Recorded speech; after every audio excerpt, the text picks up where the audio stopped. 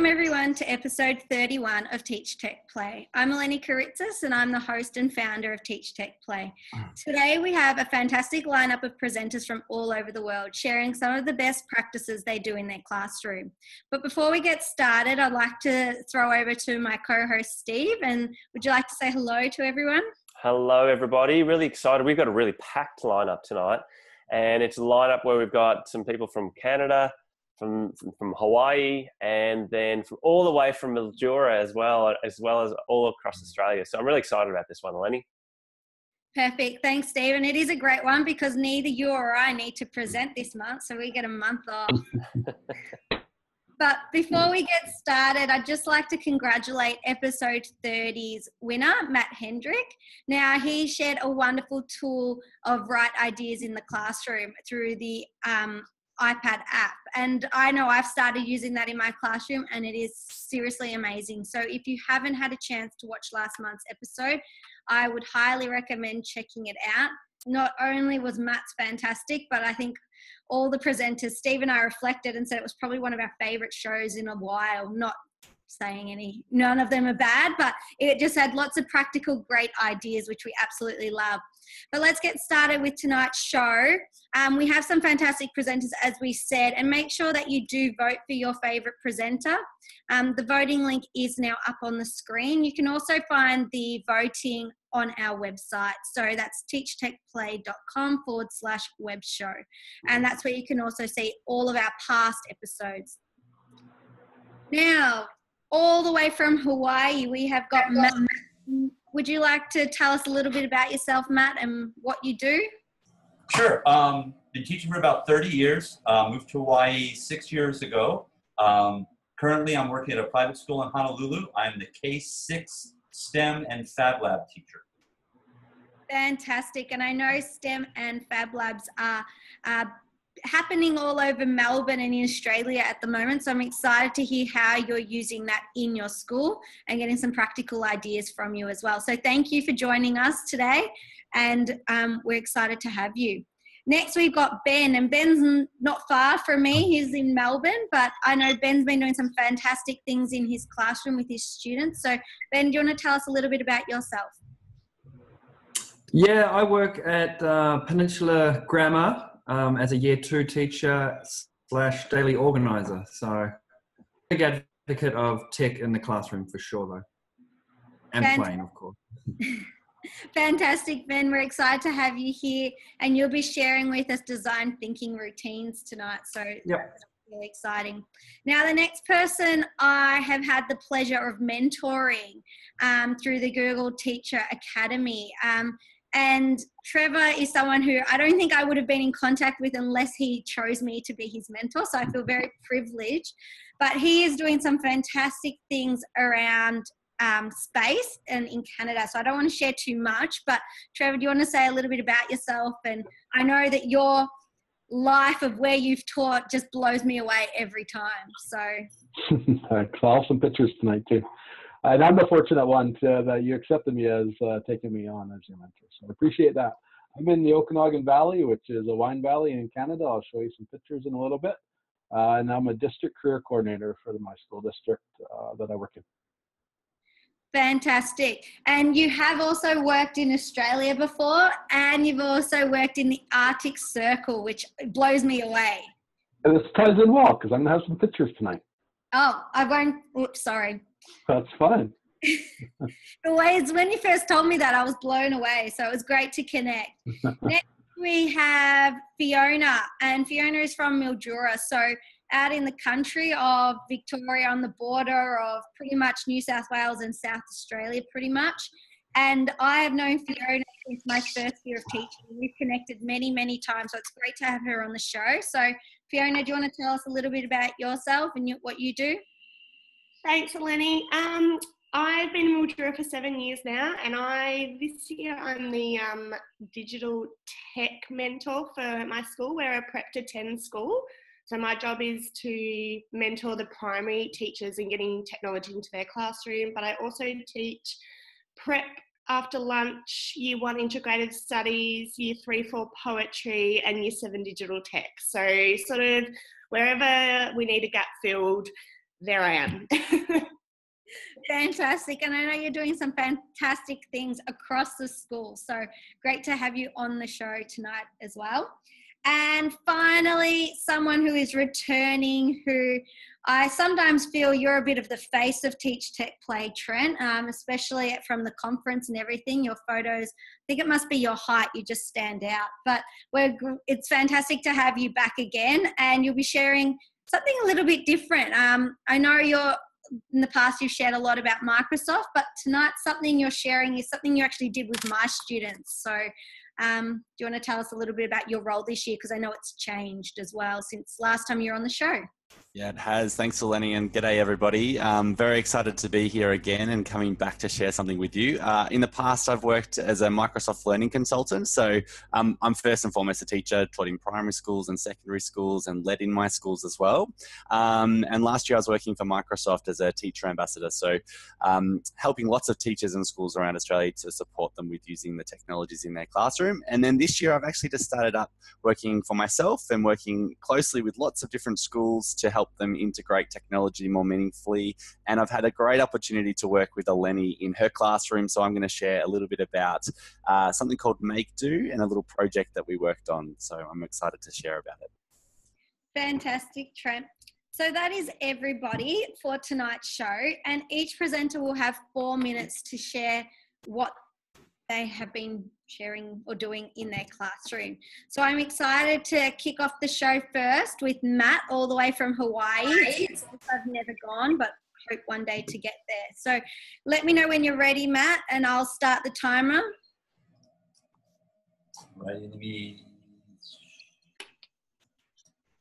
get the screen up. Yep. Is it there? Yep, perfect. Okay, full screen? Yes. Okay, all right. Yeah, what I do is I run the STEM Fab Lab for the lower school here at Iolani, and one of the things we use most often is the laser cutter. So I want to take you through just a couple of projects that we do at different grade levels and kind of share some of the math topics that we put into those projects. So here we go. First with kindergarten, obviously they start with the basic shapes, comparing objects, basic 2D, 3D geometry, basic addition and subtraction. So one of the projects we do with them is they have a garden outside, and they used to make their garden signs out of cardboard and chopsticks. But when the rain would come or the first sprinkler would go off, they would get wet. So what we did is we took them through kind of a design thinking project where they made a sign on a big piece of paper. Then we asked them to narrow it down to a small 3x5 card. We brought them into the lab, showed them how we scan it. We sent it to the laser cutter. Then we talked about what would a stake look like, what would a sign look like, what shapes. And they came up with the kind of rectangular shape and the long stick.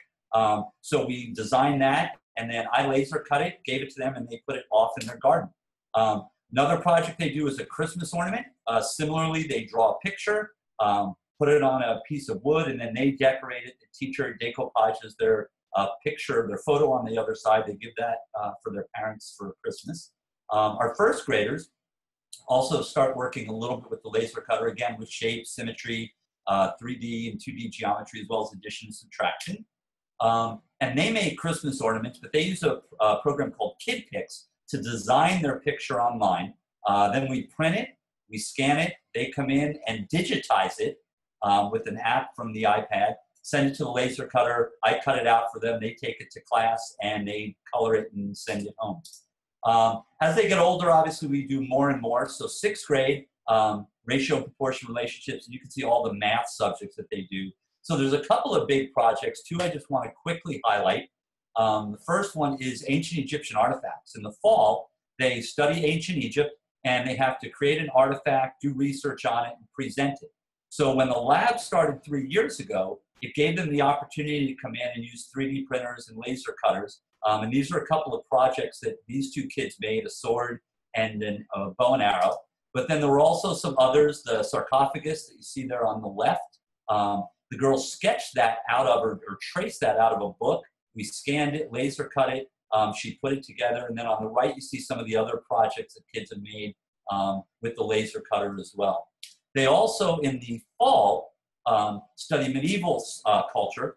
And one of the things they do in their science class is they used to make catapults. They used to just make them out of cardboard. But again, when we started the lab, we took those cardboard prototypes, turned them into blueprints, basically, had the kids scan them, trace them, and then laser cut them. And then the teacher takes them outside. They have to collect data. They have to change the angle. They have to change the number of rubber bands. And they shoot those off. And basically, that's part of their science curriculum. So this is just a link to a bunch of makerspace resources. Most of them I think are laser cut stuff, but there's other stuff in there as well. And that's kind of about it. Mahalo means thank you in Hawaii, and aloha at the bottom are my email. Our blog site, we try to keep track of everything we do in the lab, as well as our Twitter handle. So that is it for me. Fantastic. 16 seconds to go. You've set a benchmark. I'm from New York, so I'm used to talking fast. Oh, perfect. But Matt, that is absolutely fantastic. I think integrating STEM and Maker into junior classrooms is always a challenge for teachers, I think, in them getting their head around ways that they can actually do it. And I think some of the ways you showed us are practical ways, especially with the garden, and getting them to think of a problem and then apply it to something they can make straight away. And I think that's really key when we do these maker-centered learning tasks and activities through STEM, that it's actually got a purpose. So thank you for sharing some of those fantastic lesson ideas and what you are doing. Did anyone else have any questions or comments? Yeah, I do, Eleni. Matt, one of the things that I loved about that work is that it had such roots in sort of typical classroom practice, because normally people think technology is an event. What you've done is it really embedded it in your curriculum. One question I'm keen to know is, do your students now come up to you and say, I've got an idea for laser cutting? Is it like, because you've sort of exposed them to this new way of doing things, do they now think with the laser cutter in mind? Yeah, they sure do. I mean, we've got laser cutters, 3D printers. We've got a desktop CNC mill. We have tons of cardboard as well, and copper tape and LEDs. So this being the end of our third year, we've exposed them to a lot. So you'll have kids that'll come in and say, "Oh, I want to make my mom a Mother's Day present on a laser cutter. Here's my idea," and they'll do prototypes and things like that. You'll have kids that come in and say, "Oh, I want to do, make this for a project that I'm doing in class," or "I want to make a sign for my mom or my dad's office." So yeah, they sure do. And I think the more they're exposed to it, the more they're going to come up with those ideas and try to solve those problems. And for us, it's more that mentality, that maker mentality, that tinkering mentality. I have a problem. How can I solve it? And whether it's through high-tech laser cutters or with a piece of cardboard, we try to give them the opportunity to do all that. That's just brilliant. Did anybody else have any questions? Ben? Hello. I was just wondering, do the kids have an extra degree of motivation when the laser cutting is the final stage in the project? They sort of sustain their engagement throughout? Yeah, it's much more engaging than the 3D printer. The 3D printer, if you see them, they obviously take a long time. The laser cutter, you'll have bursts of flames every now and then, and when they're oh, look at that! Oh, it's on fire! Oh no, it's not. So things like that do draw them in a little bit, and you can, unless it's a really big project, they can cut, probably those Christmas ornaments out in maybe a minute and a half for each one. So the kid can actually stand there and watch them their thing get cut out. And obviously the younger ones don't do a lot of the technical side of stuff, but as they get older, we introduce more and more and kind of scaffold them up so that by the time they're in sixth grade. Yeah, cool. Fantastic. Next up, we have got Ben. And Ben, you'll be sharing a little bit about design thinking routines. And I think that might be a bit of a theme of tonight's show, seeing what everybody is sharing. But it's always exciting to see the different ways people do design thinking routines. Every time I hear another person share what they're doing, it gets me excited because I think of ways I can take that and do something in my own classroom. So Ben, when you're ready, let me know and I will start the timer. Cool. I'll just get my... there we go. Can you see me all good? It's just loading. Yeah. So I recently completed a course all about thinking and making in the learning and thinking in a maker-centered classroom. So I just wanted to share a little bit about what we did in the classroom and how I sort of implemented specific thinking routines Sorry, Ben, just wait. With my students. Steve, can you see his screen? No, Ben, we just can't see your screen yet. No. Now? Yeah. Yes, now we can. Perfect. Cool.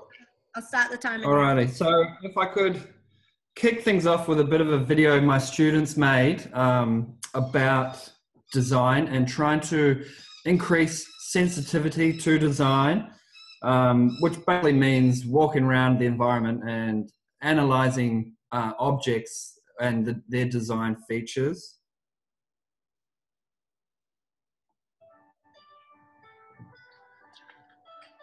The playground is designed for people to play on. It helps kids to learn their muscles. The pedestrian crossing is a simple design.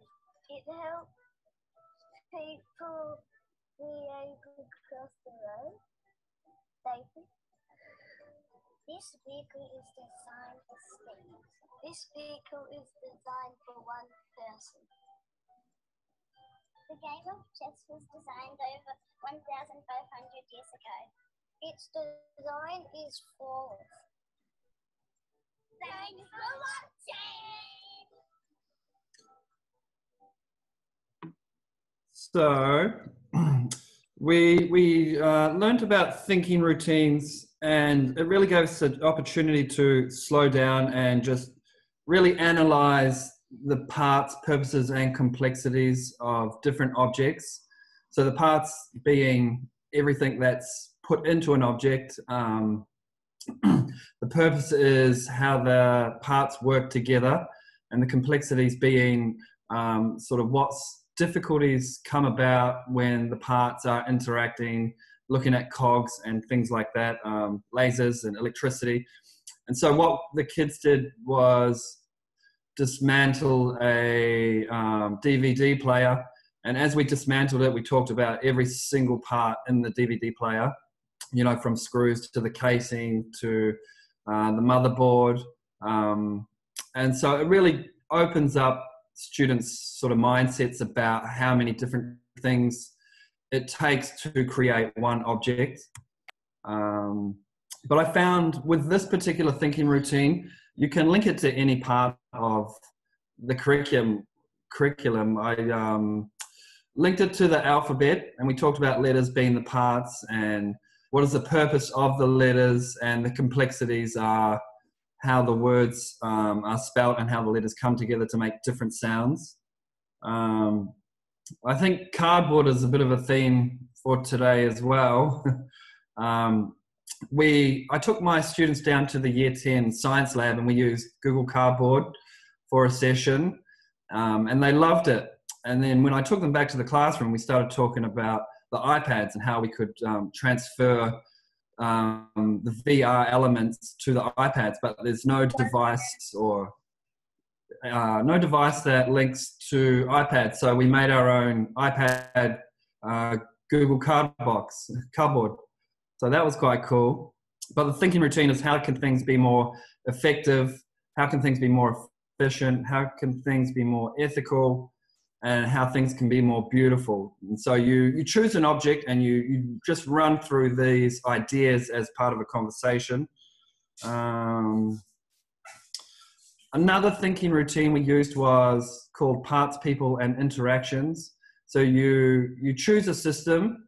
We chose the school system, and the students drew all the parts of the system and how they link together. And they talked about all the people within the system and how those people interact with other people in the system. And so you see in the bottom left of that picture was the oval. So you can see kind of how the system highlights what the students think are important. In this case, sport was what was most important. The last one was a think, feel, care thinking routine, and that was primarily talking about people and how they think about their system. What kind of emotions come from there when they are doing their role in the system, and care was how they care about other people in the system. So this was a picture of one of the students drew of me and the other year 2 teacher.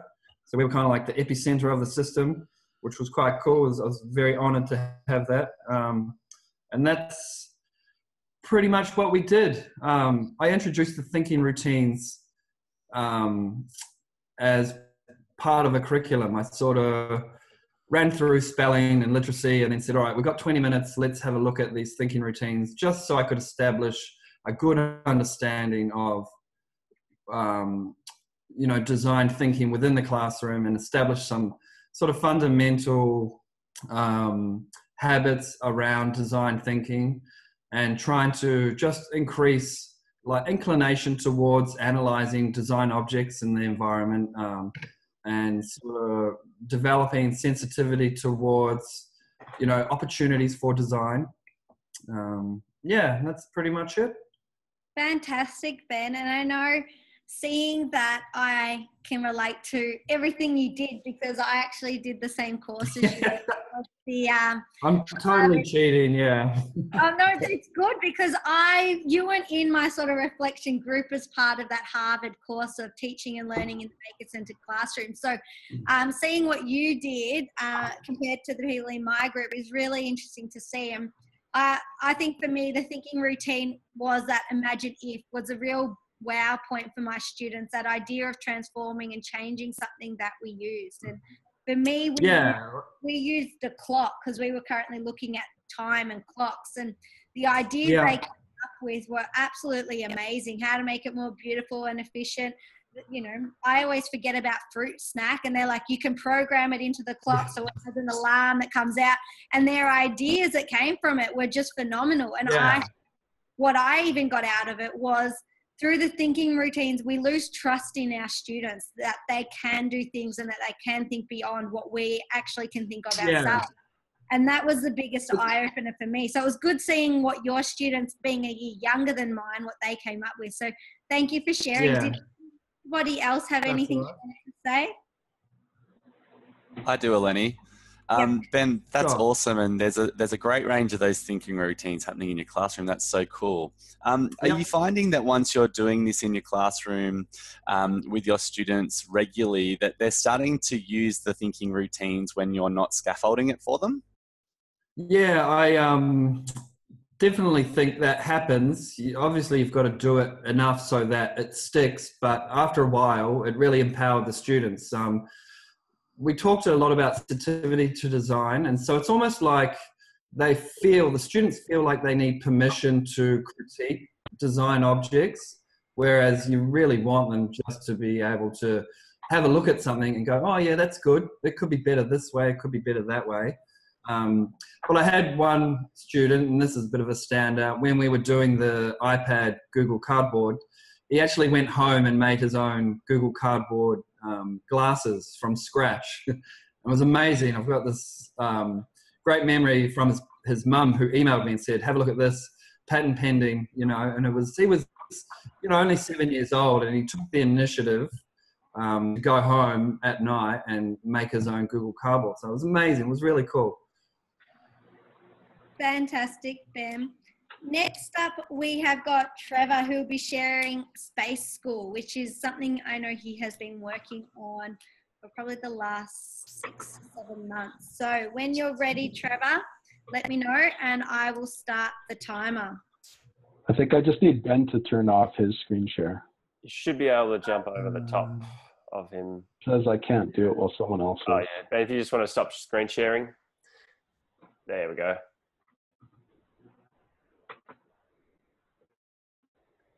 Where's you do that? Perfect.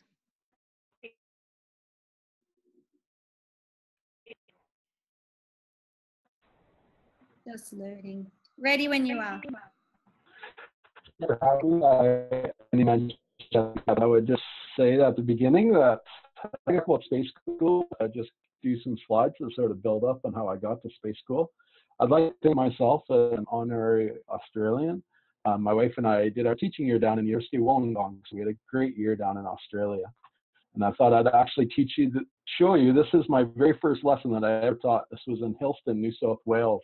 And I taught the students there a little bit about Canada and the provinces that we have there.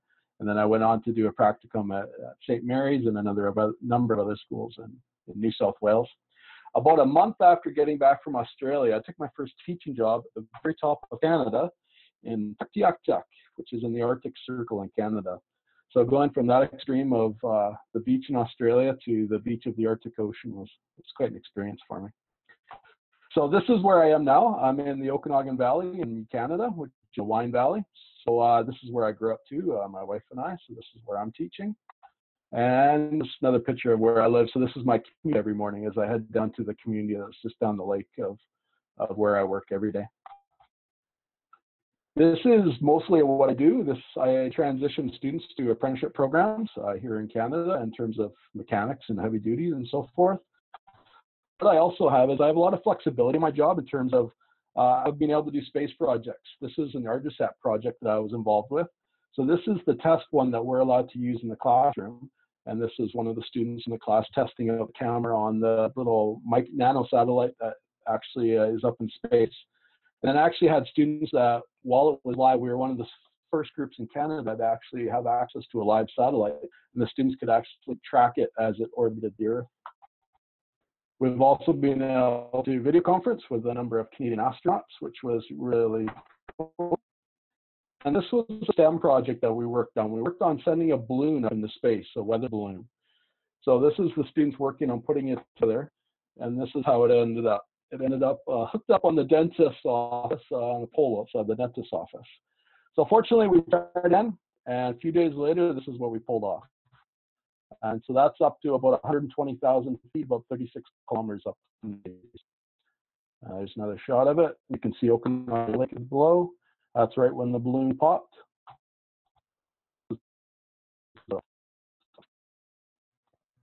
So that leads me to Space School. This is a resource that I developed for teachers and students. Anybody can use it. It's a big resource in terms of, I wanted to inspire students in terms of what's possible in space. There's lots of exciting things going on now. I also tied in with STEM and design thinking and computer coding and getting students learning these skills that not only will benefit them in a career in space industry if they choose that, but really these are technology skills that they can benefit them in any industry. There's lots of satellite resources. There's obviously a lot of robotics on the site. Lots of computer coding. Obviously, technology runs most of these space industries. Lots on the International Space Station. There's also broken up resources for different categories in elementary. There's lots of lesson plans and lesson ideas for teachers. Obviously, SpaceX is a big part of the website in terms of all the exciting stuff they do. They do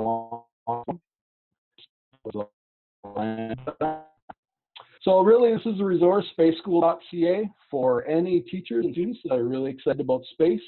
This one has a particular kind of Canadian twist on it, but there's lots of resources and videos and so forth that can really benefit students and teachers. Wonderful. With 10 seconds to spare. Well done, Trevor. Now, I know I've been through the process of Space School, and it's really exciting to see how it has developed over the last sort of 6 to 8 months. So I've had a chat with you a few weeks ago and sort of felt, yep, I think it's ready. Let's share it and see what other people think. And I know you're open to feedback as well. So if anyone's got suggestions or other ideas, to also make sure they put that in contact, because what you have been doing with your students and being able to capture and put that together on a website for everybody is absolutely phenomenal. And I know I'm grateful because we are doing a space unit next term, and I know where my first port of call is going to be. Now, did anybody else have any questions or comments? Because I'm sure somebody does, especially in relation to the balloon up in space. This is incredible. Like, I'm just looking at this and I can't even formulate a question because it looks absolutely amazing. Like, there's so much there and so much to talk about, you know, like the maths and science behind it, the English capabilities, the questioning, like the design thinking. It just all ties in together. I think it's absolutely fantastic. Thank you. Trevor, Our third graders do a big space unit. I'm definitely going to give this over to our science teacher. She's going to love it. Thanks. That'd be great. Trevor, the balloon experiment, I suppose one of the gauges for me for student motivation is students wanting to work through their lunchtime, come in before school, after school. I would imagine that you would have had kids knocking down the door and hanging about trying to get that, because it's just so irresistible in terms of motivation, but also possibility. Did you have that feeling with kids when you were working with them? Yeah, exactly. It was fun because I actually had it hanging in my classroom in my office. So often students would be coming in, seeing what's going on, seeing what's changing. And we also had all the departments involved. So we had the tech and the trades involved, very involved in terms of building it. But then the art students were also involved in terms of painting it all. We had the textiles department making straps for the balloons and so forth. So it was neat to have it all tied together. That's awesome. Well done. And I love how you integrated sort of the whole school. It wasn't just the people who did sort of technology and coding, but how you just said it incorporated the whole school community. Everyone had a part, everyone had a purpose to make it what it was. So yeah, it actually worked out well. At that time, I wasn't really a classroom teacher. So in that sense, I was able to incorporate sort of many different people from many different classrooms. And fortunately, after that first failure, we did try it again, and the second one worked. And what age were they, Trevor? Oh, sorry. Go ahead. I was going to say failure is the number one thing, that it is your first attempt, and that it was probably, I actually see it as a good thing that it did fail that first time, because then it shows the students that it doesn't always work, and that's okay as well, that you can do it again. That's just me and my thinking in my back of my head. It's always good when some things don't work. Exactly, yeah. Sorry, was there another question there too? Yeah, I was just wondering, what age group did you do that with?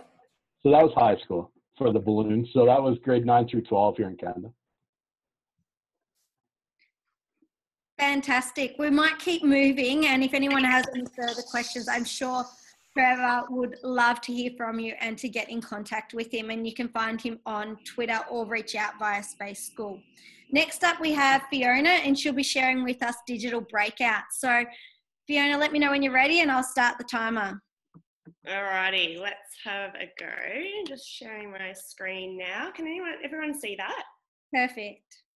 Okay, so last year my husband and I went to an adventure room in Adelaide, and I had no idea what it was about, and basically we had to escape a room within 60 minutes. We had 3 other friends with us, and we were faced with challenges to escape this room using clues, logical thinking, illogical thinking, and lots of different things like that. It was, we walked in and the first thing, we were handcuffed to a wall, and then they turned the lights out, and I was like, I had no idea what was going on.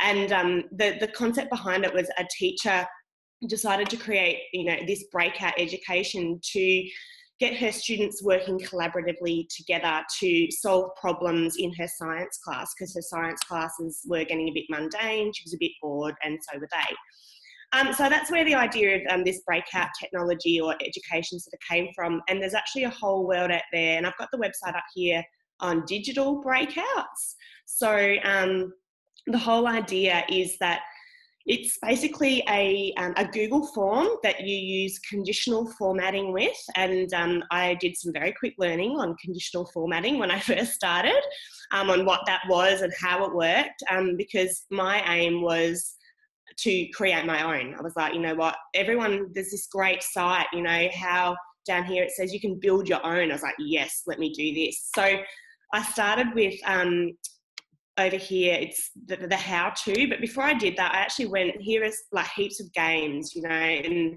this one's designed from K to 5, 3 to 5, years 3 to 5 can collaborate, and K to 2 play as a whole class, and this one's about place value and reading. So it's all about integrating it into your subjects.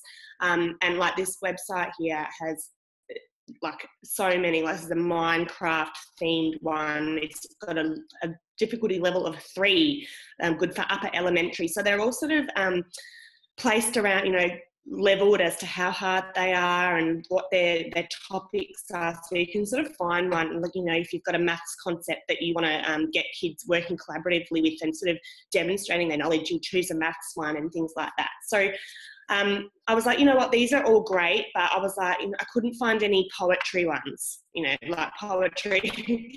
Some kids aren't exactly, you know, jumping for joy when you mention poetry, but that's my year 3, 4 class on a Thursday is poetry. And we'd been doing haikus, and I thought, you know what, there's only so much you can do with a haiku. It's only got 17 syllables. So I thought I'm going to, you know, create my own. So I went to work in the holidays, and over here where it says build your own, I clicked there, and this is what it comes up with, how to create a form. So basically creating a Google form which has got conditional formatting, and then I embedded that into a Google site. So you don't have to be a Google school to be able to do this. And yeah, so I went through how to make a locked form, how to embed it on a Google site, and basically it comes up, what you create is a site or a form. So I'll show you the one that I created. This is mine. It's very personal because I've got my name. Mrs. Hudson has collected all your gymnastics excursion notes, you know, like, so they thought this was like real, you know, like they were stressing they couldn't go to gymnastics if she, you know, couldn't find it. So all the information on this page relates to haikus, and I told them that basically everything on this page could be a clue. So down here I've got my embedded Google form here, and they had to come up with the answers. So the 3-digit lock, I said, you know, it's not just a random number, it's 3 numbers that have something to do with what's on this page. So some of the kids are like, you know, oh, they clicked this button here and it took them to another website that they could, it was a Jigsaw Planet one where I made the jigsaw and you put it together and it creates a clue. So then they could go back and fill it in, and if you put the wrong answer in, it says, oh, it's still locked. So that sort of gave them the idea that, right, we've got to think of something else that's not right. So they came up with, you know, 5, 7, 5. That's how many syllables are in a haiku, 5, then 7, then 5. So most of them worked in pairs, but then you just had some kids who took their iPads and they're like, you know, I'm going to do this by myself, and just seeing that they're so motivated to get this done. And it was all about what we've been doing in class. So yeah, I absolutely love it, and I've created this one, and I'm hoping to create more, and I have done some with the staff as well, just ready-made ones, and they're probably the people that needed the most scaffolding and the most help, because it just shows, you know, that just the level of the thinking, and sometimes it just doesn't make sense for teachers, so getting them to do that creative thinking. So yeah, digital breakout. So yeah, head to the website and there's heaps of stuff there to get you started. Wonderful. Thank you, Fiona. And sorry about that. I had myself on mute, so I didn't actually get to. I was so intrigued in what you were sharing. All good, all good. It's absolutely fantastic how you've seen something, adjusted it, and applied it to make your lessons more interesting. And I think that a lot of the things that are coming out, like Breakout EDU and all these other things, if you haven't got a clear purpose, don't do it. Like, and that's my whole sort of philosophy. It's got to have a purpose of why you're actually doing it, and don't just do it for the sake of doing it. And I think you found a clear connection there, and you thought, hey, Haku, how much can I really teach them on this? I need to think of a way. And then you saw this and you made something from it. And that's absolutely fantastic. The way you were basically that I knew digital breakouts existed and I wanted to do one. And so I forced it into my curriculum, but I had to make it relevant. I was like, I really want to do this. It's really cool. But I had to find a way. And I think that's the absolute key, is that if you want something to work, you'll find ways to connect it. And I think a lot of teachers get into the habits of thinking, oh, it's too hard, I'll just go with what I've always done. And, you know, we're not exposing our students to those opportunities to think differently, to try something a little bit different. So well done in doing that. Did anybody else have any comments or questions? I do, Eleni. Go, Steve. No, you're right, mate. Go ahead. Well, one of the things that I love about it is that sort of like such critical thinking involved in them trying to solve that problem. So that's one of the things I think is awesome about it. How long did it take you to put together your sort of breakout that you created for your class? Because I know time's always a factor when we're thinking about ways to integrate things into our curriculum. So how long did it take you to put that one together? Okay, so some people say not to prepare, like spend time preparing a lesson longer than it takes the students to do it.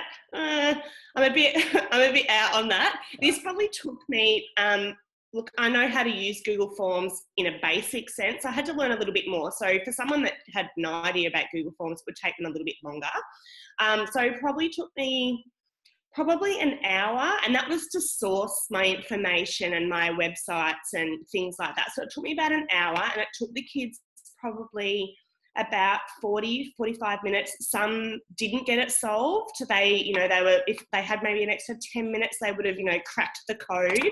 But it took me about an hour. The next one, would be a lot quicker.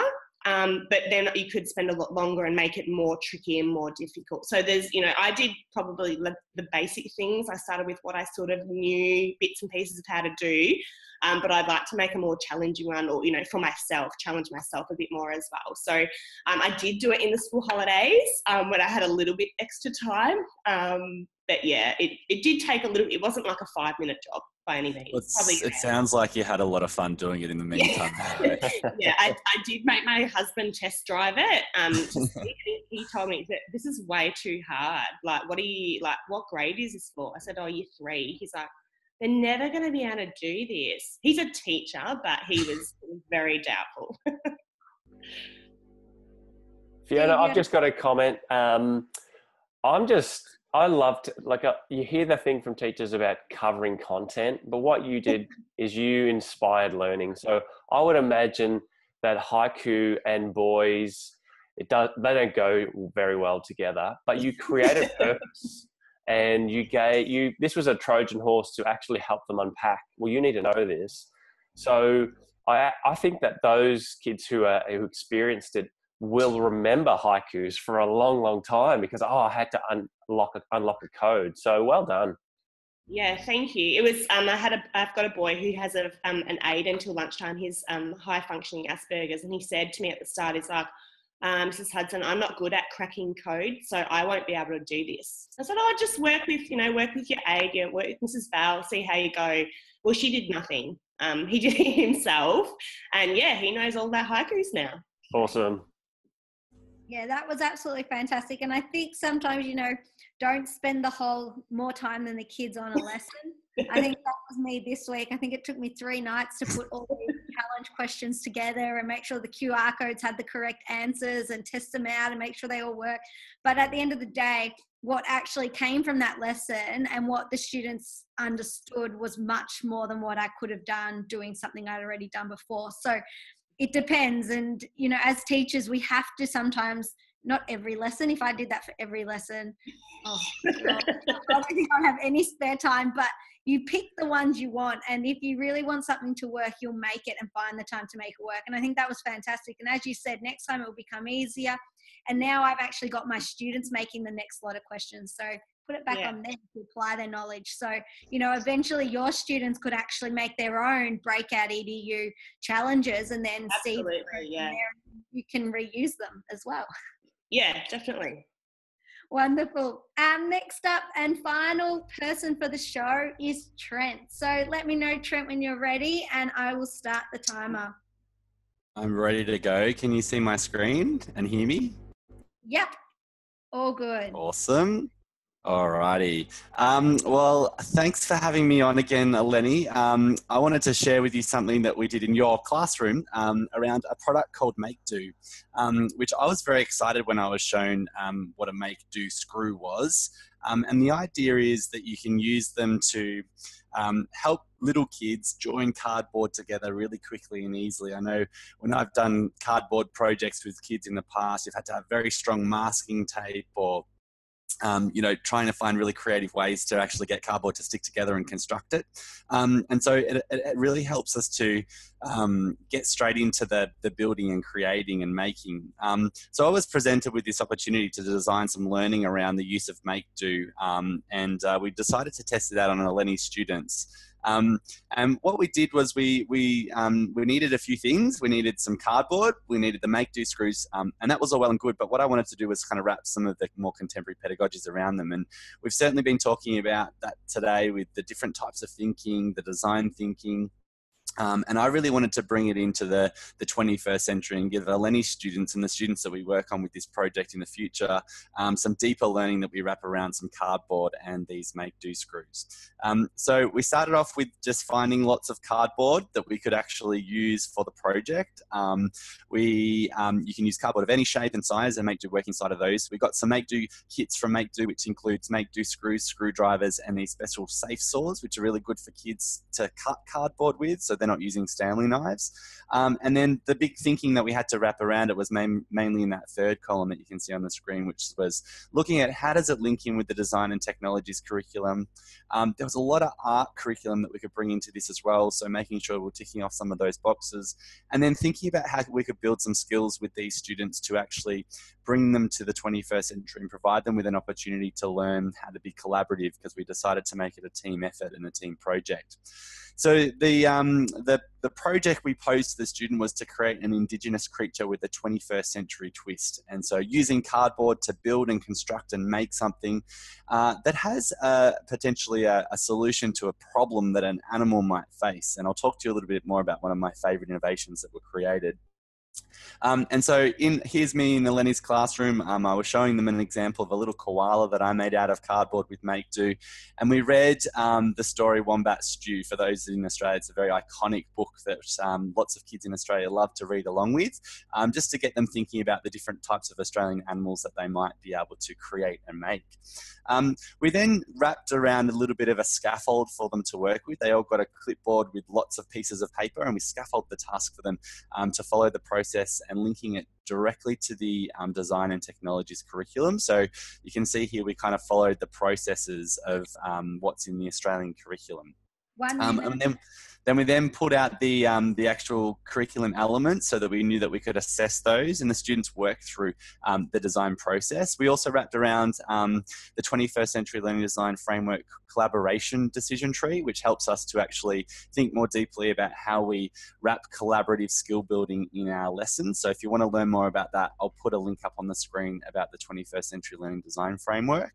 Then we went through a bit of time. Here's a picture of the kids actually working through the process. So they started with investigating the screws and the cardboard and how to cut it, how to fold it safely, what they could create and make. And then they worked through this process to actually then design their Australian animal, work to produce in teams, and then one of the final steps was to actually evaluate how well they went in meeting the design brief, and then some of the things that they did along the way that might have been challenging, some of the things that changed from their designs, and then we assessed them at the end with this final sort of booklet that they worked together collaboratively on. They all had roles that they had to do to complete, so to ensure that the actual tasks themselves were actually interconnected. And you can see here that this is the final product of what they actually created. So these are the little Australian animals that they all worked to build, and they were very proud of them, and they actually went on display at Federation Square during the Arts Learning Festival here in Melbourne in May. Just really quickly, we're going to extend this to the next level, and we're going to take a few teachers through this project again in 2018, and we're going to try and integrate more of a STEM and digital technologies focus by putting some moving parts onto the animals. One of my favorite creations that was made was actually a wombat with a reversing camera to help him walk backwards, which was a pretty cool little project that was created with a group of grade 2 students. So that's it from me. If you want more about 21CLD, there's some links on the screen now, and I've written a blog about the project as well on my website, which is collectiveeducation.com.au. Fantastic. Thanks, Eleni. And I must say, it is one of those learning experiences now that my students keep asking. Whenever we have Tinker Time, they keep saying, is Mr. Ray coming in? Is Mr. Ray coming in? So whenever I say, oh, we've got a special guest, they're now hoping that it's always you. So you really left a mark on my students. But the whole thinking around it and the design of that lesson that you came in and taught really sort of was...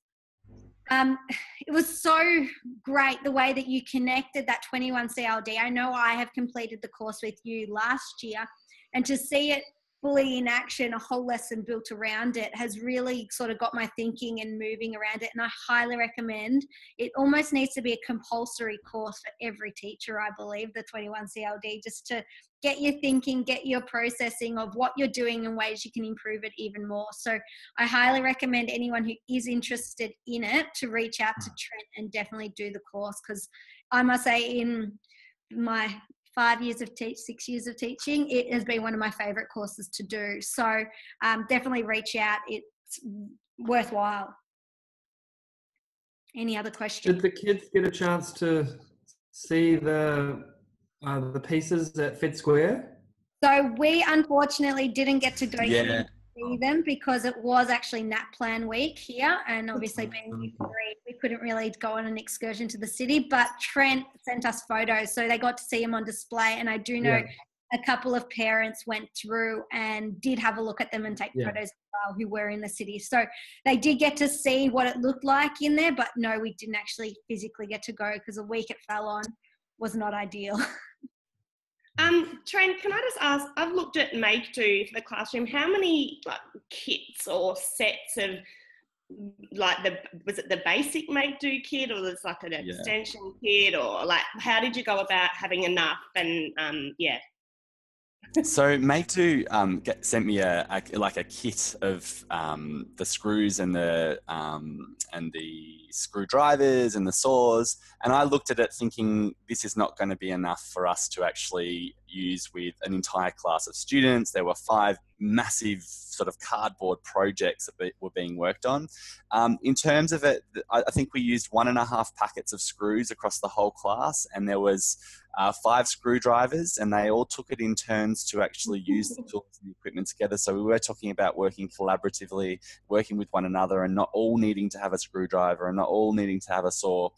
So you could do this project basically with about 1.5 packets of screws and about 5 screwdrivers. Awesome. Great to know. No worries. There's also, I've put that scaffold up on the blog as well, so you can download the actual lesson that we used in Eleni's classroom too. And awesome. Fiona, in answer to that, we've actually bought now 1 teacher Make Do kit, and that's been enough for 1 to 2 classes. So, but we have got smaller classes where I am, but so, and as Trent said, once they've been created and, you could have them on display, you can actually dismantle them as well and reuse them if you need to as well. Yeah. So, Cool. So that actually brings us, were there any other questions for Trent? No? Oh, good. Easy. Well, that brings us to the end of the show. And as I said, next month's episode for July, we actually won't be running one. The reason for that is we have been very lucky to be going to ISTE. So Steve, Corey and myself will be over in San Antonio later this month, and we will be presenting on TeachTechPlay as a learning community and how we share STEM and how we share lots of things from everybody around the world. So technically everyone who views, everyone who watches, you guys are part of that. So we will be at ISTE. If you are going to ISTE, please reach out to us. Let us know via our hashtag TTPlay. We would love to connect with fellow educators, especially those in the US who do tune in and watch. So yes, we won't be around next month in July. I think we're all off on a little bit of a holiday after that, rewarding ourselves after the conference last holidays. But we will be back in August for our episode 32. If you do have any questions or want to reach out to us, please do via the hashtag on Twitter. Also have a look on our website.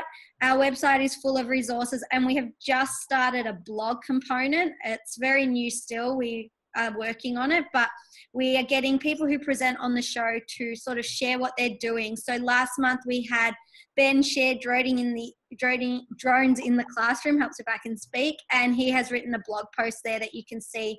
There's also the 5 Ps that I shared 2 months ago actually, or last month, up there as well. So there are a few blog posts and we're hoping to add to that as well. So if you want to share something on the show, please reach out to us, let us know, because we're always looking for people to share the wonderful things and to connect with others. So Make sure you do vote and check out the web show for past shows. And we look forward to meeting a few people, hopefully at ISTE. And if not, we'll see you in August. Steve, did you want to say anything?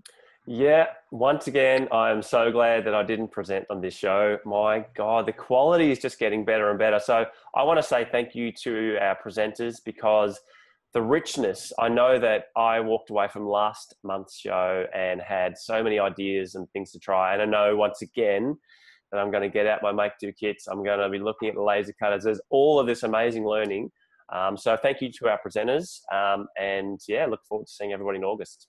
Well, Steve, I've now combined two of our presenters in an idea, because our next unit on space, I'm going to incorporate space and break out EDU and create something. So, and Make-Dos. Oh, there you go. Just squeeze them I off. need to reach out to you though for some help, and same with you, Trevor. But we might try and do something. So I'll let you know how it goes. But definitely keep in contact with us. We want to know what people are doing. Share what you're doing. If you try something that you've learned from our shows, just use the hashtag, share it out. We'd love to see and what people are doing in their class. So huge thank you to our presenters for joining us, and we look forward to continuing learning and sharing from each other. So thanks everyone. Bye. Bye everybody. Bye. Excellent.